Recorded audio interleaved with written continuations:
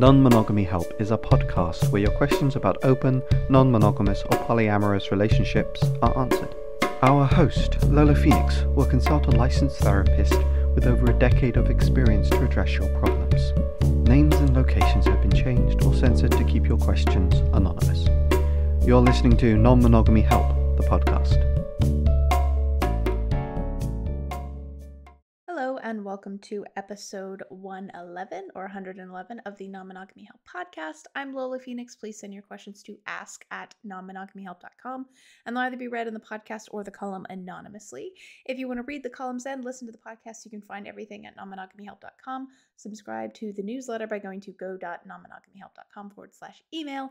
And of course, follow the column on Twitter and Instagram, which is me at nonmonogamyhelp. It's also really cool if you follow on Instagram because I do live Q&As, which you heard in the last episode. So that is usually where I do them or ask questions about them. So do check that out. If you want to become a patron and support the columns on the podcast, I'd super appreciate it. There is a cheaper tier which you can subscribe to if you're feeling like you want to support, but you don't have a lot of means to support. And you can find all of that at patreon.com/Lola Phoenix. And if you donate $5 or more a month or whatever tier that is, with your permission, I'll read your name at the end of the podcast.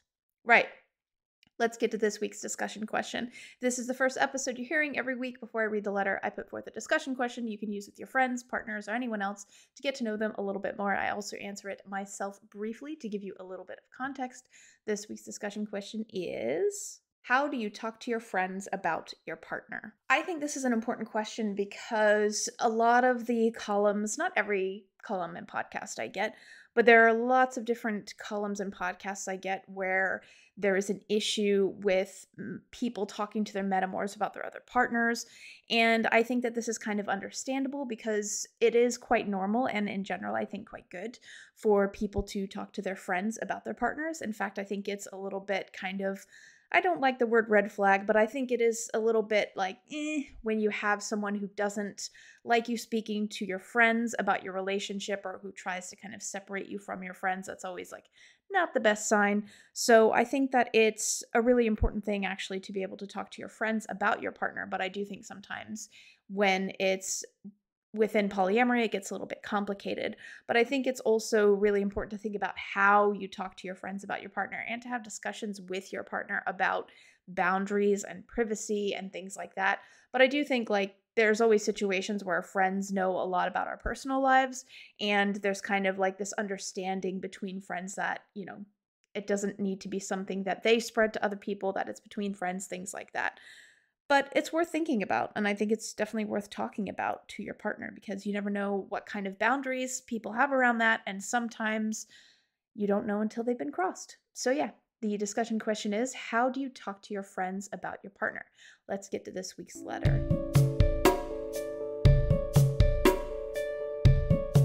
So I have a friend with benefits. We did genuinely start out as friends and we had sex. I feel like it has been the healthiest transition I've ever had in my life. I have been diagnosed with BPD in the past year and have become very aware of my behaviors. I had time to process my feeling and we are very open with each other. Nothing really escapes us and we have great communication. This is the big issue. I'm in love with my FWB. I do not see this as the issue, but the issue is he is in a relationship. This relationship always was open sexually, but never polyamorous. I think I'm starting to feel jealous and resentful of my metamor. There is such an obvious incompatibility between them, and my friend with benefits confides in me about everything. I think the reason why I feel this way is because my friends with benefits seem stuck in an unfulfilling relationship. It is so hard watching him settle. It's hard hearing him say, I think my BF is giving up, so I'm going to give up too. I finally had a talk with my friend with benefits and set up boundaries. He was very helpful in this matter, and he stated that their relationship is not my issue, and he would look out for me. I think this brought me some sort of relief because I was very involved and very concerned with them getting along.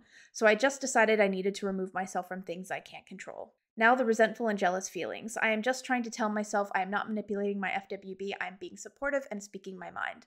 I've been very direct and often my FWB agrees when we talk about the incompatibility. I'm trying to not be resentful, but these feelings are starting to catch up with me. I often have intrusive thoughts like, I'm a better fit, I'm a better match. Why does he stay with someone he isn't happy with?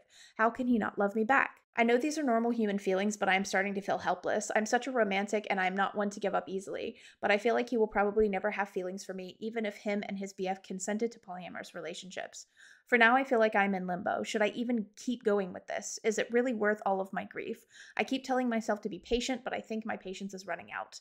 I've almost broke down once and told him I couldn't see him anymore and that we couldn't have sex anymore, but I just ended up falling back into things again. Any kind of advice is welcome, and thank you for your time.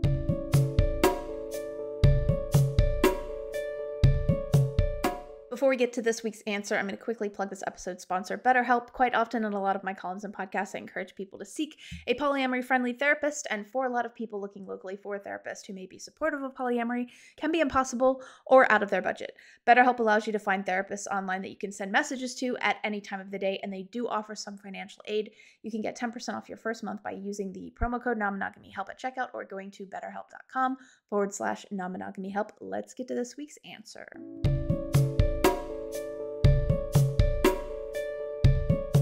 I think you're kind of lying to yourself about multiple things here. So from your perspective, let's be real. This person is not a friends with benefits, no matter how much you call them a friends with benefits. You're not mentally thinking of this person as a friend with benefit. Friend with benefit. I don't even know. FWB. You're not thinking of that person as an FWB at all. If you're telling yourself to have patience, like that is the biggest sign that you are not seeing yourself as just a friend, whatever you want to call that, or however you want to define that. And I realize that some people, for them, lovers and friends are all the same and whatever. Clearly, this person that you are with has a clear distinction between someone who is quote unquote just a friend and someone that they are with. And you are not the person that they are with, but you are mentally seeing yourself as potentially the person that he could be with. Like you're having patience, you're holding out for something. You're not being real with yourself about that. You see yourself as eventually replacing his partner and being part of his life in a way that he has kind of made clear to you in some ways, in other ways not so much, but he has from the get said this is not going to happen.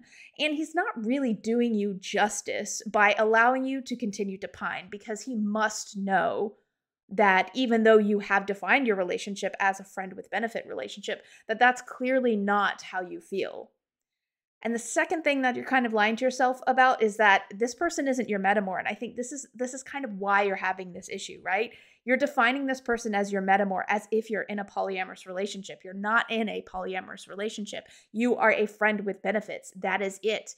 And I think that you telling yourself, like, okay, like we can be all like splitting hairs and whatever, and like maybe people who are in open relationships do call it, but I think that in this case, describing this person as your metamor is another way to kind of lie to yourself a little bit. That person is his partner. You are not his partner. And he is actively choosing to be with that person. Regardless of how much he wants to whinge and bitch and piss and moan about this person, he is choosing to be with that person. He is choosing to not be with you. And I think that you need to see that. You need to see that it's not just him being this sad little victim of being in this relationship that doesn't work. This isn't about compatibility. This is about the fact that he is choosing this person and not choosing you. And I think it would help you to actually see this rather instead of him just kind of, why isn't he giving up this, as him actively not choosing to be with you. And the other thing is, it's hard to kind of tell from your letter what the timeline is, because clearly you do realize you're too involved from your letter, but it doesn't really sound like you're upholding your boundaries. And to be honest with you, even if you were in a polyamorous relationship, if he was complaining to you about your actual metamor, like if you were actual metamors, I would actually still say that this is too much to put on your shoulders, and that it's a not fair thing to put on your shoulders, and that you need to tell him to stop. Like, even if you have to say, I don't want to hear anything about your partner. I mean, it's not a don't ask, don't tell situation, but this is where it's gotten. It's kind of gotten to the point where he's complaining to you about his other partner, and that's causing feelings. And he doesn't have to complain to you about that. There are tons of other things that he could talk to you about. So I'm not sure if like you put down that boundary and he's been holding to that since then, or you tried to put that boundary down and it wasn't really held down.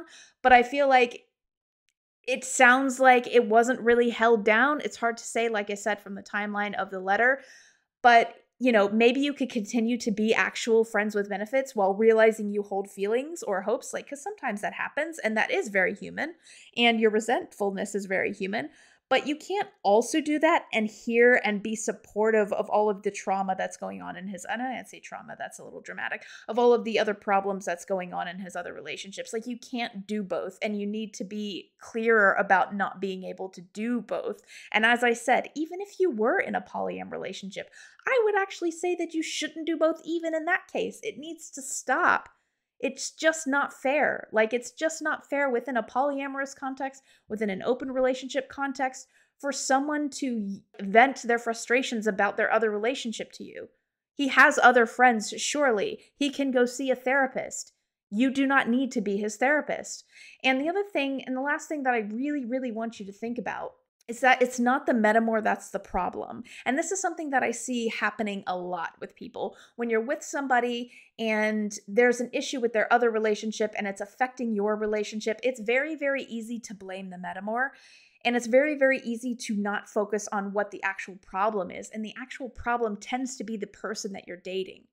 And I need you to really put this into context. This person that you're friends with benefits, quote unquote, with. Really put this into context. This is someone who fully realizes that you have feelings for him and chooses to put you in the middle of him and his other partner. He chooses to make this something that he shares with you. And ask yourself if that's really compatibility. Are you truly compatible with a person who does this to you? If your positions were switched and you were the person he was a partner with, would you want someone who complains about you in this way and stays with you and complains about you? Would you want that? I think that you're not realizing that you're not actually that compatible, because actually maybe you deserve someone who doesn't do this to you. You deserve someone who you don't have to be patient for and who doesn't turn you into their therapist and doesn't put you in the middle of their problem relationship and put that stress on your shoulders. There are literally billions of people on this planet who will not treat you like this. You say that you're friends with benefits, but where is the benefit and where's the friendship? Where's the friendship in this? It doesn't seem fair or okay that you have this person that knows how you feel, knows that you are interested in them in more than just a friends with benefits sort of way, and actively decides, you're kind of painting him in this kind of victim position. And it's easy for you to see him as that because you care about him and you want, this dream romantic thing to happen where you both, he finally breaks it off and you get together about whatever. But look at the situation. He knows that you are interested in him. He knows that he doesn't, for whatever reason, why this other relationship isn't working for him. He knows it. And he actively chooses, he's an adult, he's not a child. He is capable of making decisions and deciding what he wants to do with his life and his time. And what he chooses to do with his life and his time is to complain to you whilst going back to his partner. That's what he chooses to do. You're compatible with that. Ask yourself, am I compatible with someone who does that to me? Really ask yourself that. Because I genuinely hope that the answer is no. You're not compatible with someone who knows. It would be one thing if he didn't know. It would be one thing if you hid it from him and you were kind of secretly pining away and, but I don't think that's the situation here. I really don't. And honestly, even if you kept it a secret from him, even if he didn't know that you were interested in him in more than just a friends with benefits sort of way, I still feel like, would I want someone who's with me to not want to be with me and not tell me? Really think about that. Is that really what you want? Someone who would date you and be with you, but not tell you that they're not that compatible with you. Is that really what you want? I remember this one time that my mom and I were listening to this song, and the song said something like, "If you don't love me, lie to me." And I think she said I hope that, basically she hopes that if someone was with her and they were in love but they didn't actually love her, that they would lie to her. And I remember thinking, yikes, Wazowski, I would never want that. I would never, that's not romantic in any way, shape, or form. I don't care if I'm 85. I would much rather someone be fully and completely honest with me and say, I'm not interested in you anymore and break up with me and be alone than to have someone be with me and not only not want to be with me, but complain about me to somebody else. Complain about me. Like, put yourself in the position of that other person. Stop thinking of this as like like you want to take that slot. You want to take that spot of the person that he can complain. Who's to say that the same exact thing won't necessarily happen to you? And I'm not saying being paranoid is the way to go about this, but I'm just saying, like, is this really what you want to be compatible with? Is this really what you want in your life? Is somebody who fully has the potential? And I know, like, your romantic brain is like, well, it'll be different with me because we're perfect. I very much doubt that the relationship that started in between them was any less romantic. But the kind of person who stays with someone who they don't want to be with and admits that to other people, but doesn't break it off, ask yourself if you're really compatible with that person. So yeah, to sum up, I do think there are lots of things that you're kind of lying to yourself about here. I think that you're kind of imagining yourself as a polyamorous partner, even if you're not defining yourself as that. And I think he's kind of letting you do that in a way. I think that you are way too involved. Even if you were in a polyamorous relationship, you're way too involved. And the boundaries there should be clearer. But at the same time, I'm kind of hoping that you understand the problem with this entire situation. I'm not saying that you necessarily have to end it, but I do think that you need to ask yourself a few questions about, is this somebody that I want to be compatible with? Is this really a situation? Is this person even my friend? Because what kind of friend, especially then, and this is, if he knows that you really care in a more than friend way, then even more so then. If he doesn't know that, then I'll try and fair dues to him. Maybe he doesn't know and he's just trying to offload onto you as he would a friend, because that is quite normal.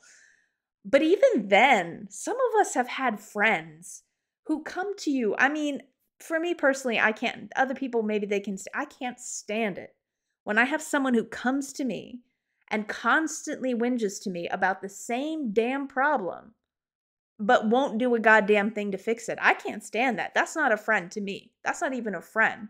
Now, if you want to complain, we can complain. But if you keep coming at me and complaining about the same damn thing over and over again, I have no patience for that. That's just me. Maybe that's not you. Maybe all your friends are like that. But honestly, if you're the person that everybody comes to cry on your shoulder, and like you're the therapy friend, you need to maybe think about that. I hope you're not the therapy friend. I hope this is just in this situation. But being the therapy friend is not always a good thing.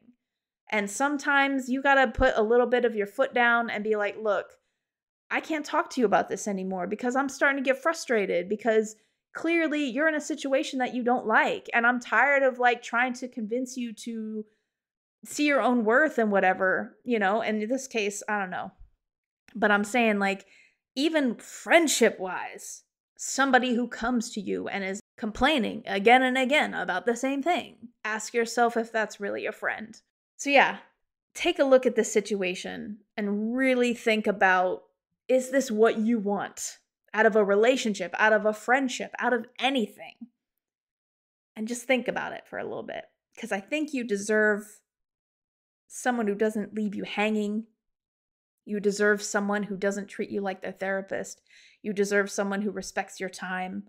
And you deserve not to be hanging on the hook. And you are choosing to hang on the hook. And you can choose to not hang on the hook anymore.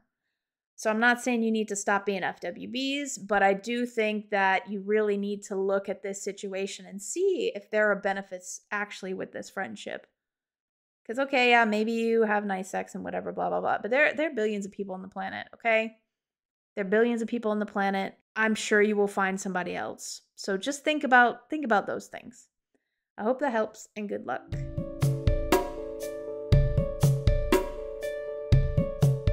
Thank you for listening to episode 111 of the Non-Monogamy Help podcast. I can say this after 111 episodes.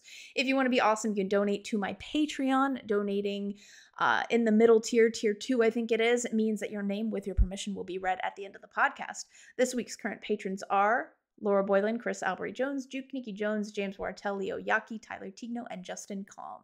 And if for whatever reason you can't become a patron, because I totally get it, cost of living crisis, things are not great for everyone. If you can take 5 minutes, log into iTunes or Spotify, rate and review the podcast, it'd be super helpful. I noticed that there's a lot of ratings on Spotify actually, which is amazing. I think I said this in the last podcast, but I can't remember.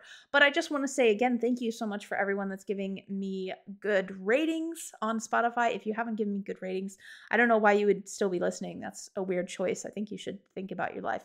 But if you did, thank you so much. I really, really appreciate it. If you don't want to write a review and you just want to give a rating on Apple, that is super appreciated. So yeah, that's all for this week. You will get a new column next Friday and another podcast episode in a fortnight. Thank you again for listening. You've been listening to Non-Monogamy Help. Our podcast music has been provided by Chris Albury Jones at albury-jones.com, and the art was made by Dom Jung at domduong.com. Thank you for listening.